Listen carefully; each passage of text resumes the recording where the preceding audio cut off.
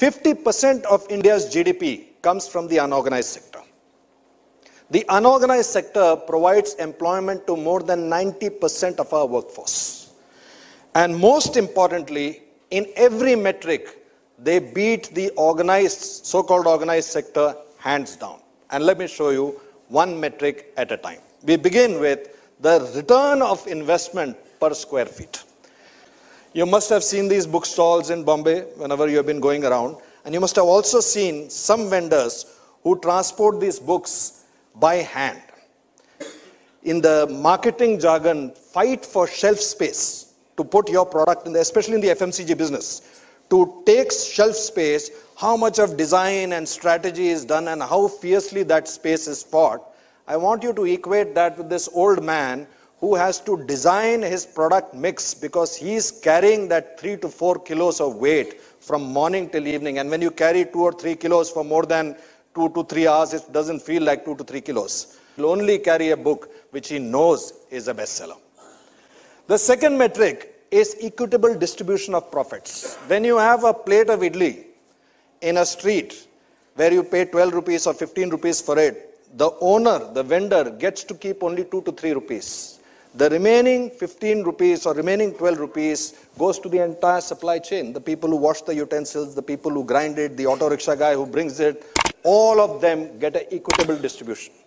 But when you have the same plate of idli in a 5-star hotel where you pay 400 rupees for it, bulk of the money is kept by the establishment and only a small percentage of that money is given to the entire supply chain.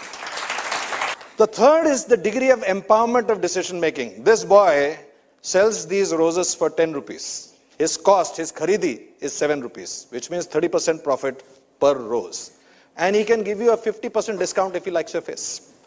To get a 5% discount from a large conglomerate, and there are many large conglomerates here, and you will testify it, sir. To get that 5% discount,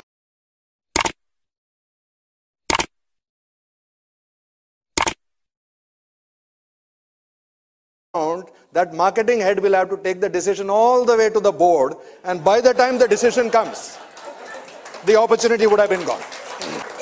There is more fluidity in the street markets than any one of the businesses that you have seen. You see the street vendor here. So this person and millions of street vendors like him, he can't sell holy products throughout the year. He will sell it for about 2 to 3 weeks. Then he has to change to Ganpati. Then he has to change for Christmas. Then he has to change for some other festival.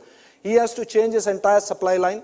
He has to change his pitch. He has to change his product mix. He has to change every market segmentation. Each one of those things changes, and it changes more than 15 to 16 times in 1 year.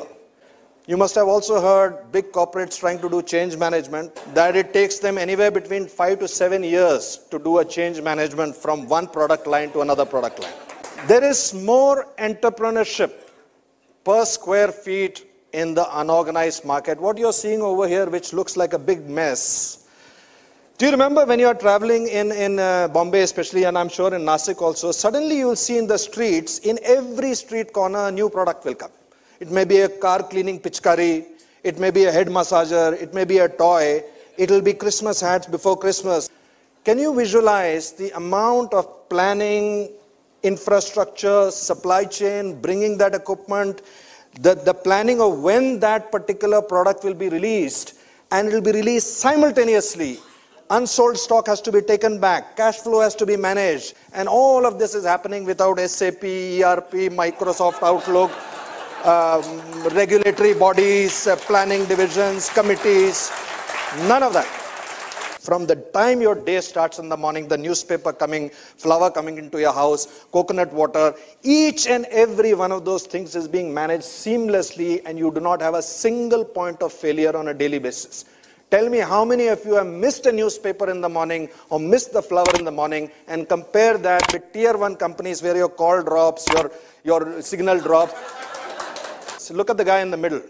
In the morning, he sells this snacks in front of Shivaji Park, catering to the joggers and walkers who go.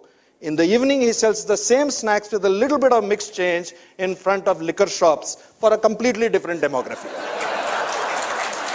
All of this is being done by people who don't have MBAs, haven't been to Harvard, haven't been to, none of that places. All these marginalized people, the only place where they can go to earn a living is the unorganized market.